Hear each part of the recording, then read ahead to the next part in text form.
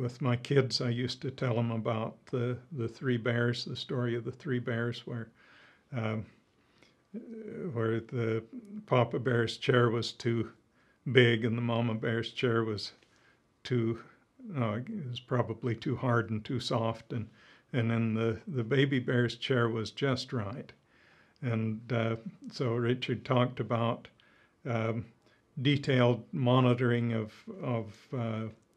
water content in a field, giving a lot of information about how the water is changing, but in a lot of ways it's too detailed. It doesn't give an overall picture of how irrigation is going, whether the right amount is being applied, whether it's too much or too little.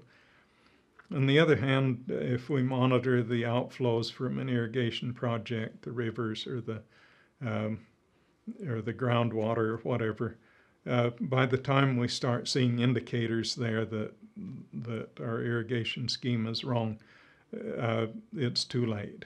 We've done probably irreversible damage. If we correctly monitor the soil salinity, that is just right. That's like the baby bear's chair. That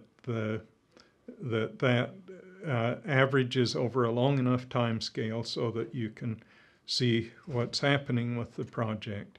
It doesn't have all of the detail that the water content monitoring has in it, but it will give feedback quickly enough so that we can respond and do the right things to manage the irrigation correctly.